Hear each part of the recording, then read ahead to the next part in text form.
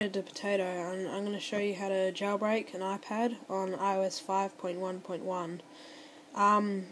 You'd be thinking by now there'd be a jailbreak for iOS 6.0, but there isn't a jailbreak for iOS 6 yet.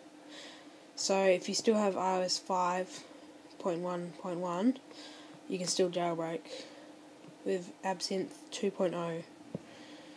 So what you do is you go and Google Absinthe 2.0 and click the link that I've highlighted in purple. So you choose the operating system and then you download Absinthe.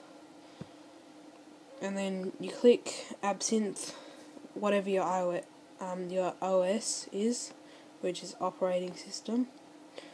Oh, sorry about that.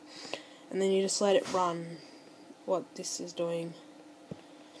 You open the real Absinthe, erase your iPad, and plug it in and click jailbreak.